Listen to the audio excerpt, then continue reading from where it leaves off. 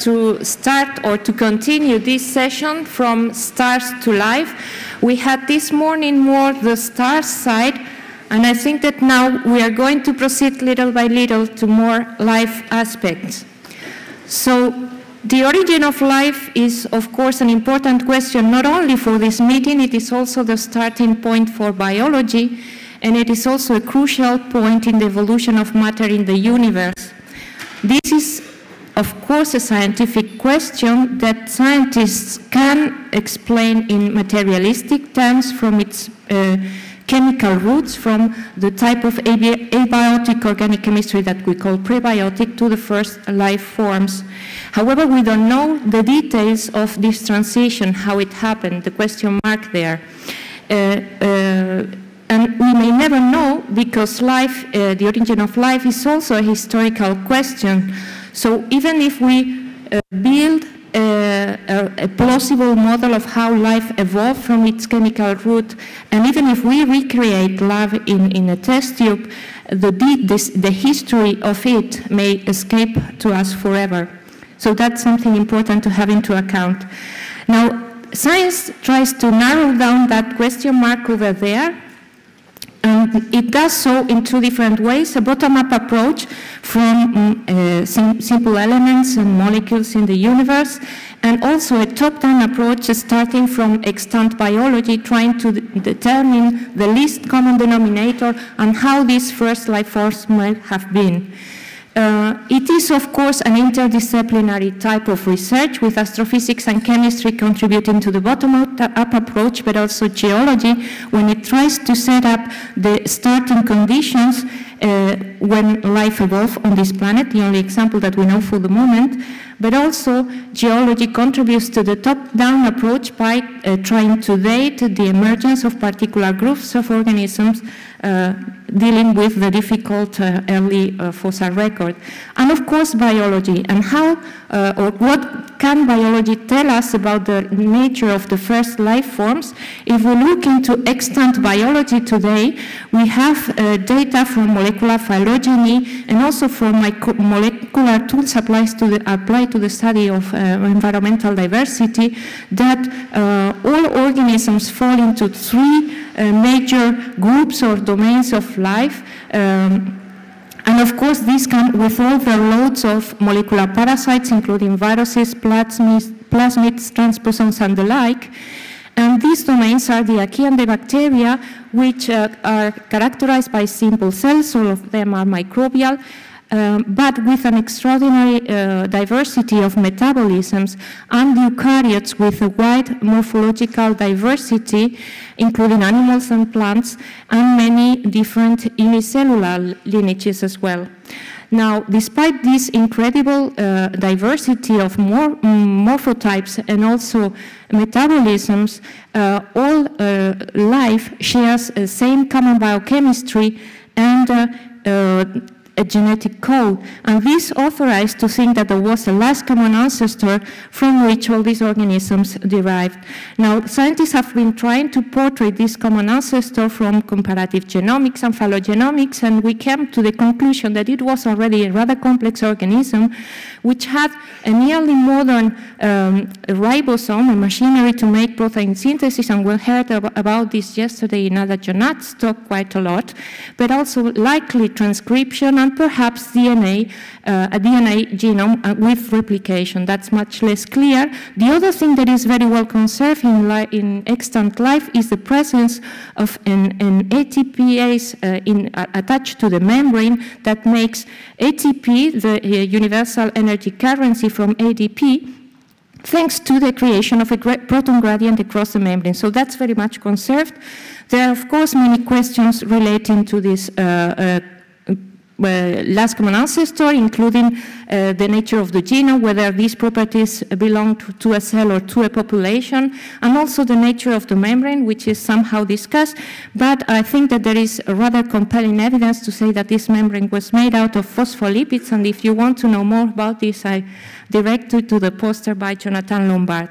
At any rate, we have here a rather complex ancestor, so this must have been preceded by more simpler cells, And this is the way that biology, this top-down approach, tries to proceed by defining the increasing steps in complexity here, and the same is being done on the other side.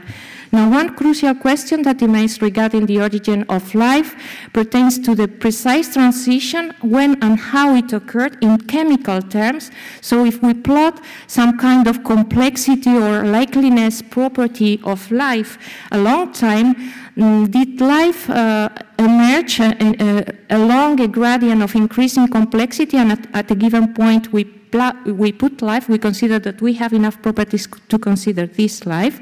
Or, on the contrary, life was the consequence of a kind of a steeper transition with the emergence of certain properties in a much faster time. So we don't know the answer to this, and where we place the bar of life depends very much on how we define life.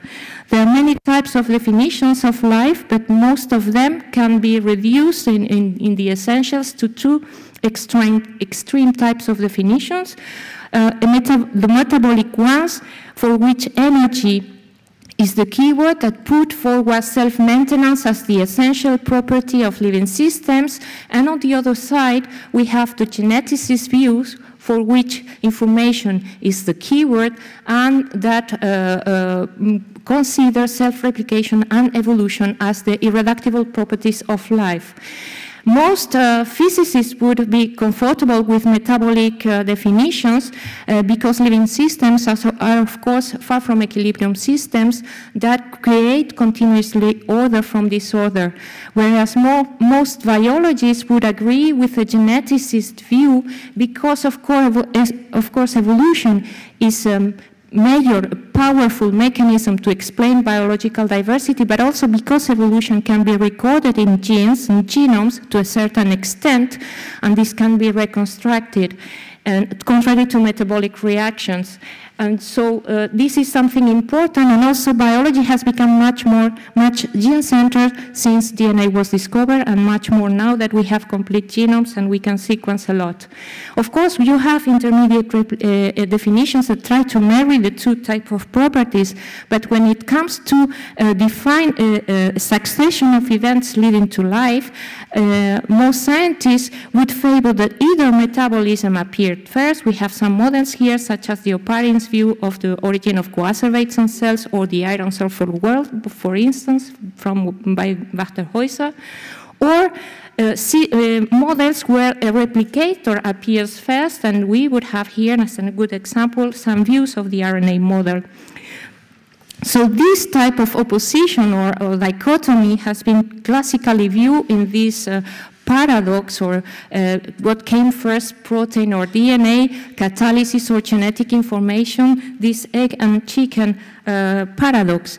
And of course, you all know that the answer to that was RNA, and when we discovered that certain RNAs have catalytic capacities, ribozymes, and so the idea of an RNA well, the idea that once upon a time RNA had this capability of being at the same time the molecule carrying genetic information and doing catalysis, was natural. However, the idea of an RNA world, even if RNA certainly had an important role in the past, is not without difficulties. And these difficulties come from different things. One is that there are many RNA worlds in the RNA world, and by that I mean that there are many different hypotheses underlying this heading, from an RNA-only world, which is something rather unlikely, to an RNA peptide world, or some more complex worlds where we put membranes, etc. So now we need the details. We need to define what we are talking about, are referring to by saying RNA world. The other thing is that we have problems with the synthesis of RNA and its precursors under prebiotic conditions, but we know that there were many organic molecules there, amino acids, because they are all everywhere, but also dipeptides, tripeptides, many of which have indeed catalytic activities. So it would not be impossible to think that some of these oligopeptides have had some kind of catalytic capacity leading to the synthesis of RNA, and in this case we would be coming back to this same type of paradox here. And now, the third point that perhaps is difficult in the RNA world is that it does not actually resolve the origin of energetic metabolism.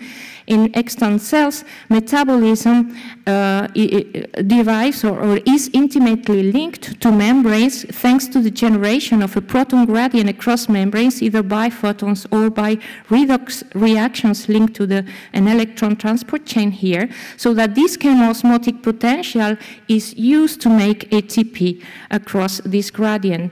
And so how to link this metabolism to a potential RNA or RNA-like replicator world or something like that is not clear and is not clearly established or defined by any of the models that are actually being considered.